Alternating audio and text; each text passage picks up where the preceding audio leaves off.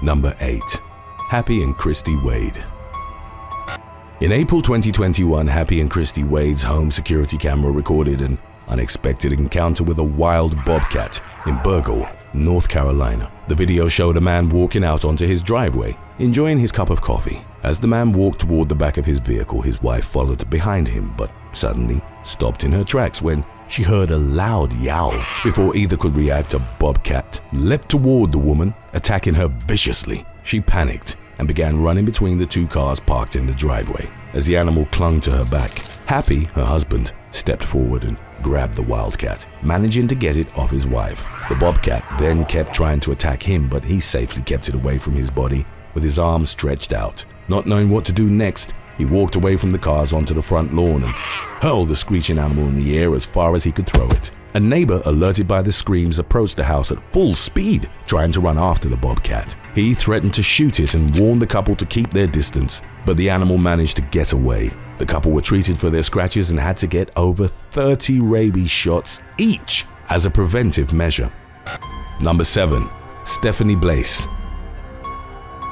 While spending some time with her family at their Canadian cabin in August 2020, Stephanie Blaise, 44, stepped outside to make a call to her father. Using her satellite phone, she instructed her young son Eli to fetch an antenna inside the house as she told her father about some problems with the water line. That was the last time he would hear his daughter speak. As Eli watched helplessly from inside the house, a black bear approached Blaise from behind and attacked before she could react. Hearing the commotion over the phone, her father stayed on the line for several minutes before hanging up and calling again. He was concerned about the disturbing sounds on the other end of the line, but reminded himself bear attacks are 1 in a million.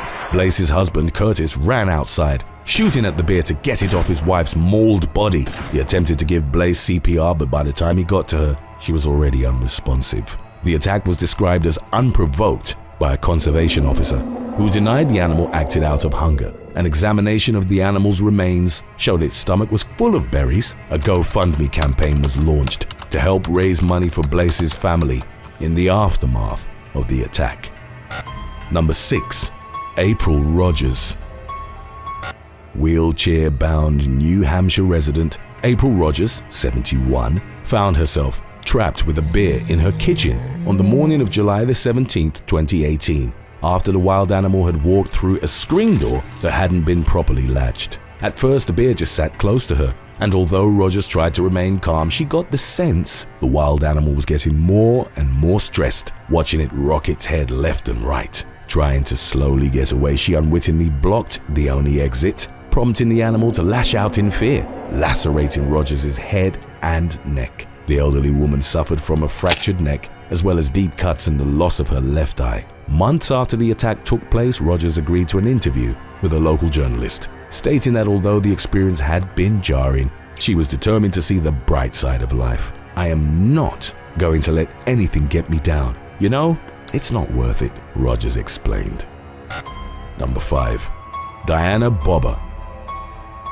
On September the 10th, 2018, 2 weeks after being reported missing, 55-year-old Diana Bobber's body was discovered off a trail in Portland's Mount Hood National Forest. Bobber, a Gresham, Oregon resident, was described as an avid hiker, so her family was used to her frequent trekking trips. However, after Bobber failed to call or text back for several days, they grew concerned and contacted the authorities, who then launched a search party. During the 2-week period she remained missing, her car, a black Mazda Miata, was discovered near a ranger station, and a backpack believed to have been Bobber's was recovered by 2 hikers on August the 30th, 2018. When her body was finally found by the search party, medical examiners quickly determined her wounds to be consistent with a suspected cougar attack. There was also evidence that Bobber had attempted to defend herself from the mauling by using a sharp object. Authorities explained that although there are estimated to be over 6,000 cougars in Oregon, this was the first recorded attack in the state's history. After the discovery of the mauled body Allison Bobber, the victim's sister stated, "There's a peace knowing she lived her life her way and she loved being in the outdoors." Number 4. S.J. Brooks. On August 19th, 2018, friends S.J. Brooks, 32, and Isaac Sederbaum, 31, encountered a starving cougar while riding their bikes on a remote trail outside of Seattle, Washington. The two men attempted to scare the animal away, banging their bicycle wheels against the ground and making as much noise as possible. Though their plans seemed to work at first, the cougar launched at them soon after, apparently motivated by hunger. The cougar attacked Sedabom first, managing to bite at his head. When Brooks attempted to run away though, the predator let go of its victim's head and chased after him instead. Although seriously injured, Sedabom managed to get on his bike and ride for over 2 miles until he reached an area with enough signal to call 911. Police arrived at the scene and rushed Sedabom to the hospital, while also immediately launching a search for Brooks. Officers located the discarded bike, but its owner was nowhere to be seen. Brooks's body would be found later that day, dragged away from the initial scene by the cougar. Officers fired at the predator as it stood over Brooks. It managed to escape at first, but eventually was hunted down with the help of tracking dogs. Its remains were taken back to Seattle in order to determine whether the wild animal had been sick when the attack took place. Number 3. Mara Jo Thomas. Kentucky resident Mara Jo Thomas feared for the worst as she rushed to the hospital in July 2022 after being attacked by a 3-foot snake just after arriving at her front porch. The reptile had been coiled around a decoration the family had hung from the door, hidden from view so Thomas didn't see it until the animal leapt forward. She felt a sharp pain on her face, suffering small puncture wounds on her forehead and eyebrow. Thomas had been outside the house with her daughter, who managed to step away after the attack, and both immediately rushed to the hospital, worried the snake might be venomous. Fortunately, hospital staff assured Thomas the wound wasn't serious. Sergeant Daniel Richardson from Kentucky Fish and Wildlife explained it's highly unlikely to be attacked by a venomous snake in the area. Thomas uploaded her story online, warning people to remove their door decorations. She also added that her husband had managed to scare the reptile away, but she'd still be careful when walking outside. Her story was shared over 52,000 times and got 10,000 comments, with some users suggesting the animal might have been a chicken snake or a yellow rat snake. Today's topic was requested by Michael Barnstein and Kai Morega. If you have any other topics you'd like to learn about, subscribe and let us know in the comments section below. Number 2. Francia James.